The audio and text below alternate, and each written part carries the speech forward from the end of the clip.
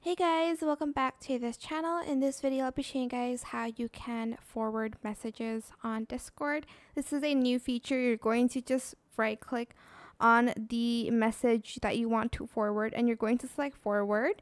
Then you're going to select the contact or even the channel that you want to forward it to. I'm just going to forward it to this account. Then I'm just going to press send and it's going to be forwarded like so. And that is pretty much how you can forward messages on Discord. I hope this tutorial was helpful for you guys.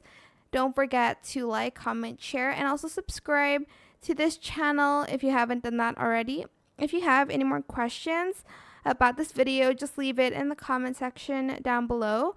I will try my best to answer them all for you guys. And if you found this video helpful, please click the thanks button as well. That is it for today's video. Thank you so much for watching until the end. Goodbye.